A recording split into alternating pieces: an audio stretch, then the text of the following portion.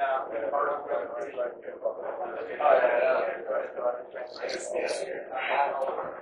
I'll give you a t-shirt. I'll give you a t-shirt. I know, I understand. I'll give you a t-shirt. There's what's hierarchy of needs. We're going to deprive us of our economy, our access to credit, and everything, and our ability to communicate. Those things, there are ways that we can, things we can implement and we can prepare for when they deprive us of that. We are going to have to go back to our own society, our own networking, bartering, to rebuild our own monetary system, our own trade exchange, extract ourselves from their control system. It is a natural process that will happen. But the thing is, the most important thing, broken in a 5-step time, the rest of the system will start working. Anyway, that's another time. These delegates are going to come up with, I've got to consider all of these options, and we're going to come up with an agreed upon course of action. All living things die. As far as I'm concerned, it doesn't matter how you define it. And I think this is how I would like to do it. I mean, the founders, let's face it, they were all men.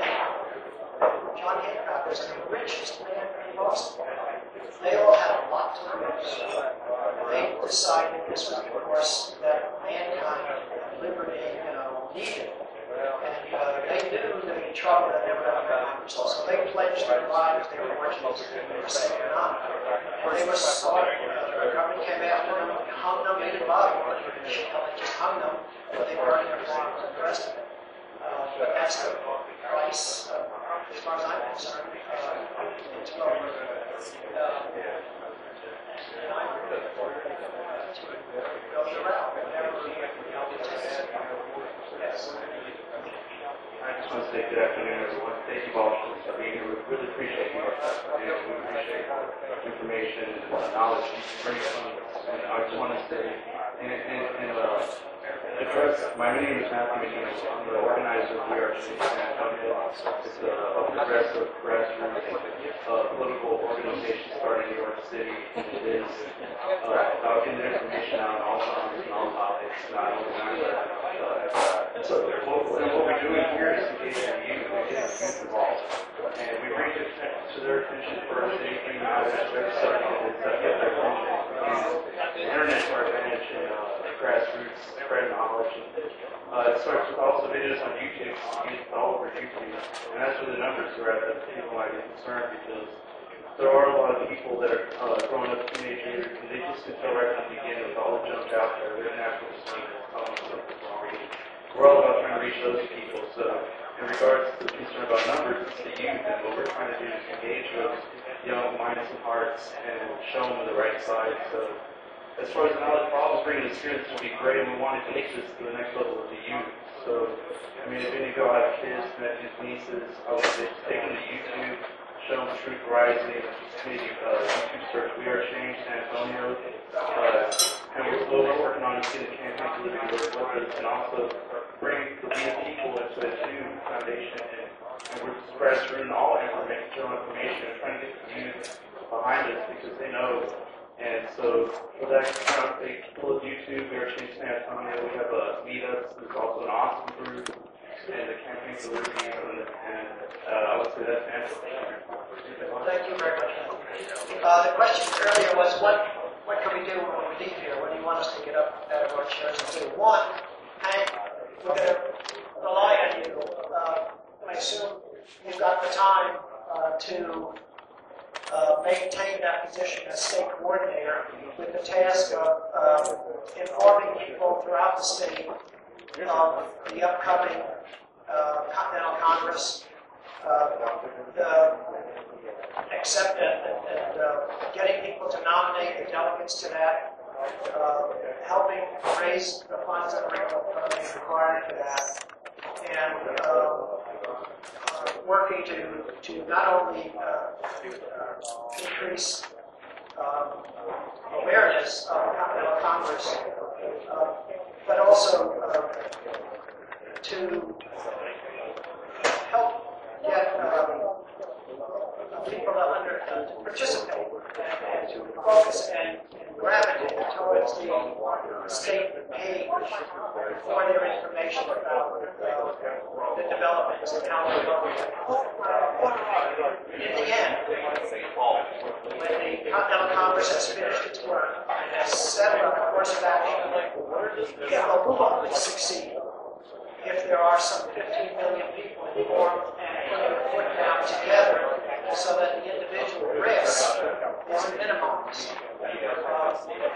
15 million people spread across 50 states. It's not that high a number. But there's going to be a lot of responsibility to fall on you as the state coordinator. So I would encourage everyone to get people to read each of these articles on our website, starting with the one called Summit. And there are going to be updates every day or two. Okay? Short updates. Get them to get well-grounded by reading all of these and to look to the state of Texas website on our website, which will show you how to get to that, for all the local news coming out of this state. Hank has total control over what's put on that page. Okay. And we have one for Iowa as well. Well, Bob,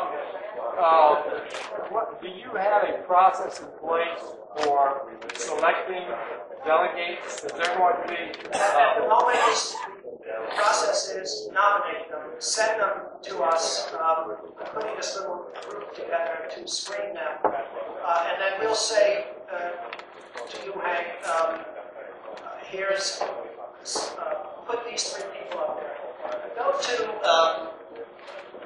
Go to the Massachusetts website. Give you a little example of what this is going to look like. And then we're going to ask you all to vote, for your delegates. Go to the Massachusetts, go back to the state page, and then click on Massachusetts. We had some fun in selecting some delegates from Massachusetts.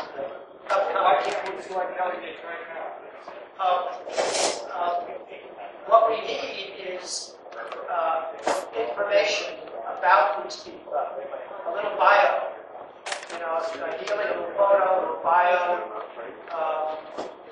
so that we can say, okay, good, this person belongs on the State of Texas website as a nominee. And then eventually it will be programmed so that people in Texas get that chance to vote for these rules. So here's the Massachusetts page. There's the name of the state coordinator for Massachusetts. Let's scroll down a little bit. 3 delegates to represent each state on January so-and-so, and historic event to restore our liberty and our constitutional commence anew.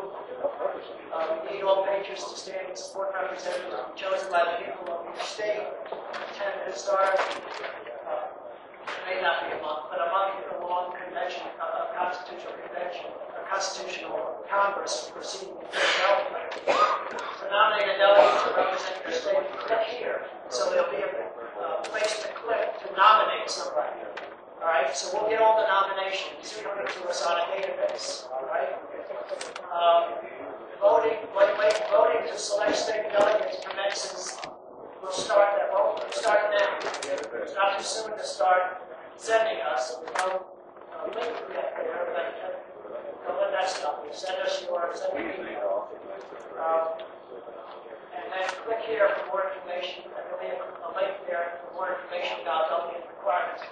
And so in the end, you're going to get your state page. You're going to have your delegates, your nominees. So just select the names and put them on your state page.